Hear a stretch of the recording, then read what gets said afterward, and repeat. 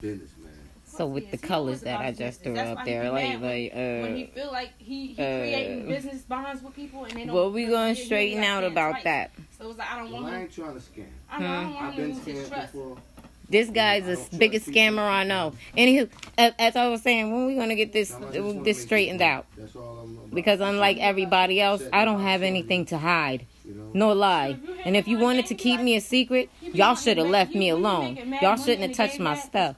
But y'all wasn't trying to keep me a secret because someone was trying to kill me in this bitch by putting a bone in my fucking food. Let's not forget that, because I ain't forget that, even though I forget a lot of things. That, you know, like elder abuse, people taking advantage of your disabilities and such. You know, and they want to play you crazy card after they rob you. Fuck out of here.